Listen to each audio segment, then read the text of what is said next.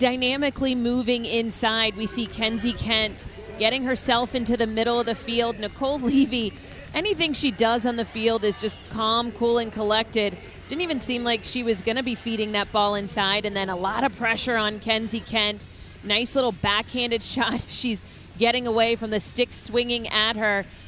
Backhanded shot ending up in the back of the cage, all while showing her athleticism as she is falling. That's a great angle from the goal cam. Fantastic work again from Kenzie Kent, drawing the reaction from her.